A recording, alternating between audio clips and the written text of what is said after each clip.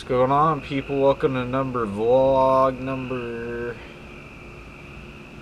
I don't even know.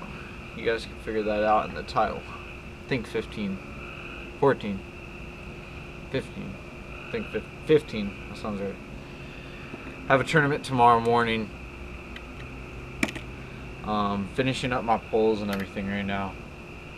And we're sitting at the house. We're not out of town. Going to Lake Hartwell. So it's just about an hour and 30 minutes up the road. So we're just going to drive. We're not going to stay at a hotel or anything. Just going to drive on up. I mean, we're going to have to get up pretty early. I say we're going to get up like at 3:45. Be there around, probably get there at, we're going to stop by like Quick Trip. We'll probably get there at, I would say 5:30. So it'll be perfect. Put in there. Morning bite is going to be crucial tomorrow. We pre-fished today, had around 15-16 pounds. Morning bite was crucial till about 9 o'clock.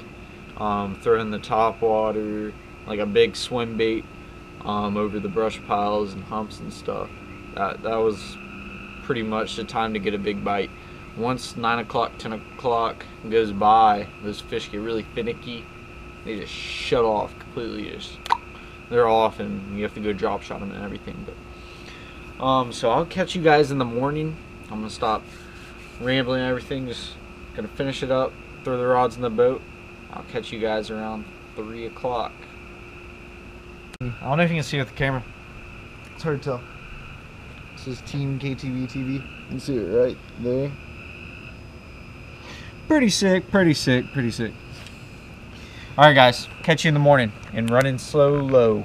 Gonna try to fish by myself tomorrow. I've been wanting to fish a tournament by myself, so finally getting to.